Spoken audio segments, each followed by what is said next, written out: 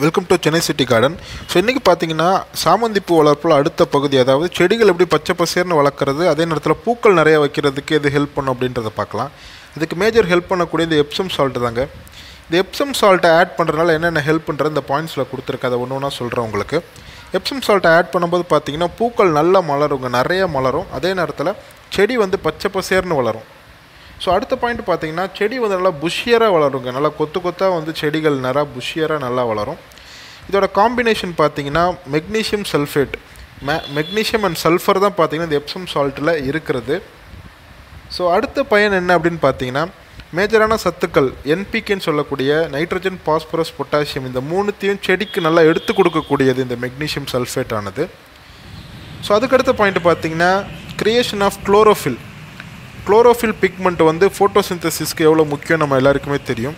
So அந்த பச்சையம்னு சொல்லக்கூடிய chlorophyll பிக்மெண்ட்டை வந்து பார்த்திங்கன்னா செடிகளுக்கு வந்து உற்பத்தி செய்யக்கூடிய அளவுக்கு இந்த எப்சம் சால்ட்டுக்கு வந்து ஒரு சக்தி இருக்குங்க. அந்த விதத்தில் நம்ம தாராளமாக இந்த எப்சம் சால்ட்டை ஆட் பண்ணலாம்.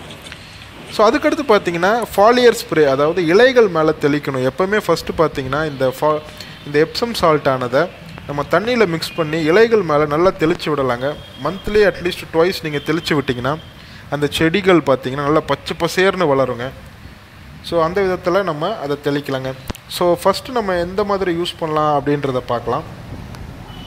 ஸோ இந்த மந்த் நீங்கள் செடிகள் எப்படி வாங்கியிருப்பீங்க சாமந்தி பூ செடியானதை. ஸோ ஒரு செடியை டிரான்ஸ்பிளான்ட் பண்ணுறதுக்கு முன்னாடி நம்ம ஜென்ரல் என்ன பண்ணுவோன்னு பார்த்தீங்கன்னா சாயில் மிக்ஸ் ரெடி பண்ணி அதில் டக்குன்னு ஊண்டி வச்சுருவோம்.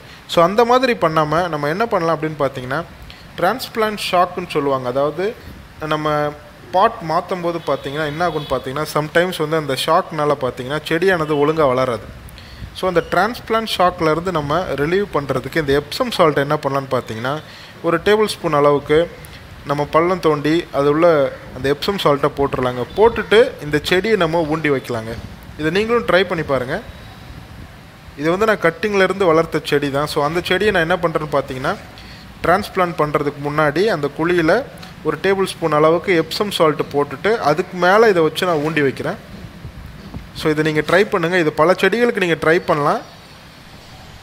சம்டைம்ஸ் என்ன ஆகுன்னு பார்த்தீங்கன்னா இந்த மாதிரி செடி நம்ம மாற்றி வைக்கும்போது சில ப்ராப்ளம்ஸ்னால சாயில் மிக்ஸோ இல்லை தண்ணி நிறைய ஆயிரும். ஸோ இந்த மாதிரி பல பிரச்சனைனால செடியானது ஒழுங்காக வளராதுங்க. ஸோ இந்த எப்சம் சால்ட் ஆட் பண்ணும்போது உங்களுக்கு அந்த ப்ராப்ளம் இருக்காது. டிரான்ஸ்பிளான்ட் ஷாக்லேருந்து நம்ம ரிலீவ் ஆகிக்கலாம். ஸோ நம்ம நல்லா தண்ணி ஊற்றிக்கலாம். ஸோ ஒரு மெத்தட் முடிஞ்சிருச்சு. இப்போ அடுத்த மெத்தட் பார்த்தீங்கன்னா ஸ்ப்ரே பண்ணுறது, அது எப்படின்றத காமிக்கிறேன். ஸோ அளவு பார்த்தீங்கன்னா 2 table spoon for 4 litres of water. So ஒரு டேபிள் ஸ்பூன் பார்த்தீங்கன்னா 2 லிட்டர்ஸ் ஆஃப் வாட்டருக்கு போதுங்க. ஸோ நீங்கள் பார்க்கலாம், இங்கே கிட்டத்தட்ட ஒரு டேபிள் ஸ்பூன் அளவு தான் எடுத்திருக்கேன். நான் வந்து 1.5 லிட்டர் ஸ்ப்ரேயர் இருக்குங்க. அந்த ஸ்ப்ரேயரில் இதை நான் மிக்ஸ் பண்ணி நான் நல்லா ஊற்றிக்க போகிறேன். தண்ணியோடு மிக்ஸ் பண்ணி ஊற்றிக்கோங்க. இது இருக்கிறதுலே ஒரு ஈஸியான மெத்தடுங்க. இது நீங்கள் நிறைய செடிகளுக்கு பயன்படுத்தலாம். இந்த எப்சம் சால்ட்டானதை நல்லா மிக்ஸ் பண்ணி இந்த மாதிரி விட்டுக்கோங்க. விட்டுட்டு நம்ம ஸ்ப்ரேயரில் ப்ரெஷர் ஸ்ப்ரேயர் யூஸ் பண்ணுங்கள். ப்ரெஷர் ஸ்ப்ரேயரில் நம்ம என்ன பண்ணலான்னு பார்த்தீங்கன்னா இந்த மிக்சர், இந்த வாட்டர் மிக்சரை நம்ம ஊற்றிக்கலாம். ஊற்றிட்டு செடிகள் மேலே நல்லா தெளிக்கலாங்க. இந்த ஸ்ப்ரேயரும் நான் அமேசானில் தான் வாங்கினேன். நான் இதோட லிங்க் டிஸ்கிரிப்ஷனில் கொடுக்குறேன். நான் இல்லாதவங்க நீங்கள் ட்ரை பண்ணி பாருங்கள்.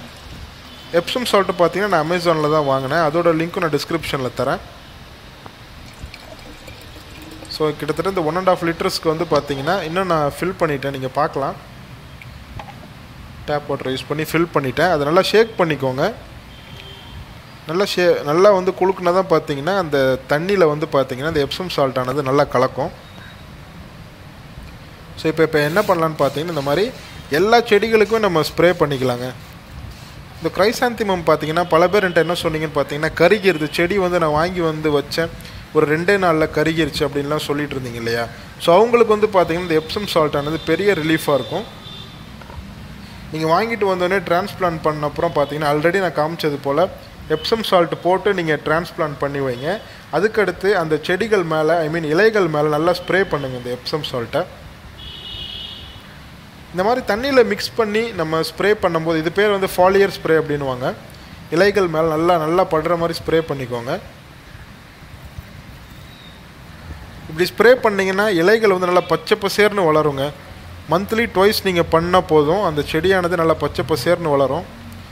இந்த பச்சை பசேர்னு வளர்கிறது பல ப்ராப்ளம்லேருந்து உங்களுக்கு சொல்யூஷன் தருங்க. நீங்கள் இந்த தண்ணியை வந்து நேரடியாக வேர்க்கும் ஊற்றலாம்.